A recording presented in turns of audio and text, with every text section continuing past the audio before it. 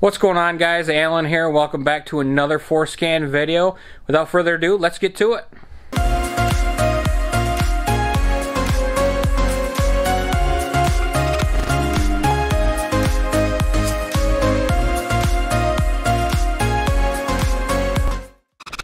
And on today's video, I have a dash cam, and what's going on with it is after I shut my ignition off, it stays on for an hour and 15 minutes because that's how long the outlet stays on for.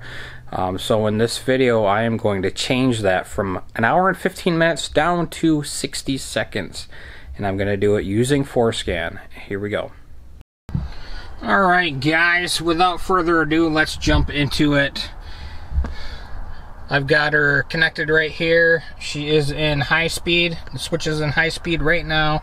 Got it connected to the computer, and now I am going to pull up Forscan software.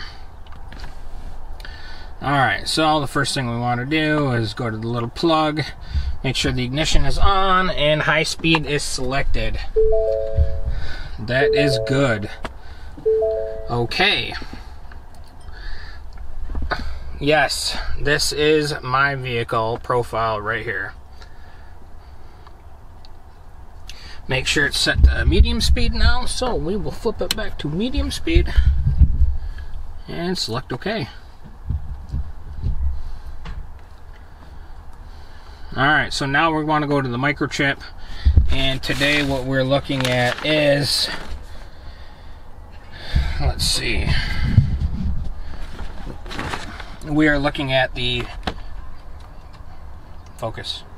the PowerPoint timeout right here. I actually want to disable it, so I could go into the as-built right here and type in, you know, 1194.0001 and then 000D and just disable it, but I'm going to take the easy way out, like in my other video that I showed you. So we are going to not use the as-built. We are going to go into the module configuration and hit the play button. Make sure it's back to high speed. So we will high speed it. Bam. Click OK. And reading everything. Now she's good. So it's all alphabetical order. So we will scroll down to the P's right here, PowerPoint timeout. So let me show you how easy this is, guys. So right here, PowerPoint feature, it's enabled. Here I can easily go in and I can disable it. Right here I can edit selected and just disable, or so let's say I want to make sure I get out of my, you know, so the whole reason why I'm doing this, you know, dash cam right there. Let's, you know, maybe I get mugged in the front of my vehicle after getting out after, you know, 10 seconds. Maybe I want to keep that going for a minute. So let's not do this. Let's keep it on enabled, and then we'll go to the max timeout, or the PowerPoint timeout, and we will enable edit selected here. And this is in seconds, okay? So 4,500 seconds equals 1 hour and 15 minutes. So I want to do 60 seconds. So let's just do 60 seconds. Hit OK. And then max timeout. Let's see what this says. I can't change that value, so it doesn't matter. So this max timeout should change after I write this. So down here at the corner, we're going to hit write. PowerPoint timeout going from 4,500 to 60. Yes. Bam. It's writing. Truck goes nuts. Blocks programmed. Cycle off the ignition. And then back on again. So I always wait a good few seconds. Just because if you start it up too early, I mean, I've had it not take. So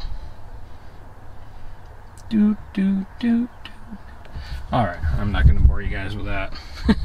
So, cycle the ignition back on, and then we will hit OK. Now, It still says max time out. 1 hour and 15 minutes. I don't know why it says that. Oh yeah, incorrect value or not configured. So yes. I don't know.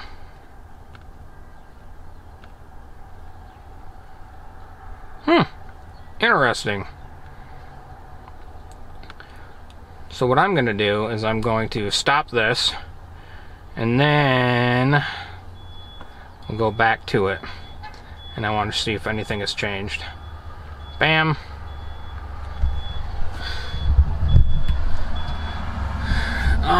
Okay, back down to it. Incorrect value or not configured. Okay. That's fine. Max timeout, doesn't matter. Hopefully this will work, and then I don't have to worry about it. And I was showing you the wrong thing. So the PowerPoint feature, it's gonna disable all your stuff. What you'd want to do is the timeout. You want to change the timeout here. You would want to disable that. So that's good. So now I will check it out. Hopefully it will only stay on that long. So now we just need to disconnect from the vehicle. Go back down here to disconnect. Everything is copacetic. And we can shut the ignition off. Unplug everything. And try it.